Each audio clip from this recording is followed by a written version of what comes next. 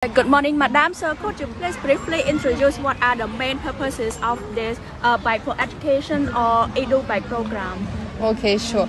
So EduBike, it's a sportive challenge, bike challenge, who goes from Phnom Penh to Sisopon, Bantea Minche. It's where we have the program of our association.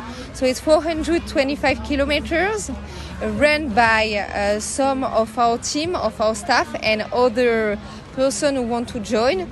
So we will be around 25 to cross whole Cambodia to go where the NGO is, and it's to do fundraising for the NGO. So by organizing this event, it means that your team is willing to have raising awareness of education for Cambodian students. So what are your expectations after this program? You know, we work in a very remote place. It's in a little village close to Sisopon.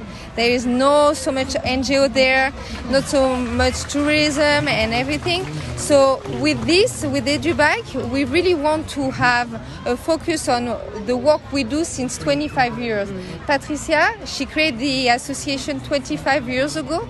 So with this bicycle challenge, we want everyone to see us, to know us, and also to raise funds for our programs. How do you think this Edu Bike program will benefit education system in Cambodia? First of all, we want to promote bicycle because we think it's very good for the health and it's very good for the school students who needs to go to school, so it's a good means of transportation. That's why the bike is very important. And also because the money we raise now, we raise more than 10,000.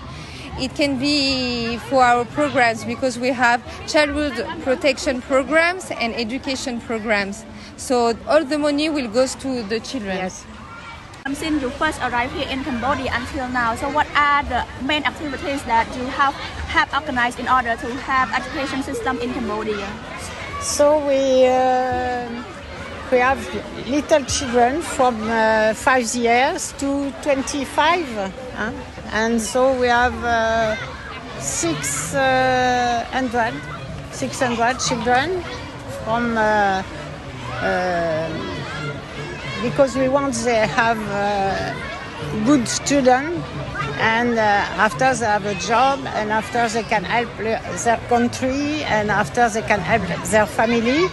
And so we keep the children every time, and after often they go again, they come back because they think we are their family, because many children have not family or have a family very, very poor, and so we are very happy to help them.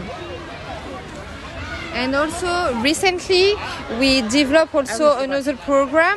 So we create an eco farm also because we live in a rural province where agriculture is very important. So we start with education and child protection programs. So we host the kids, as Patricia told you. But now we have also we create an eco farm to be more autonomous with the food and with fruits and with everything. We can sell things also to have money for the children. So it's also something important for us.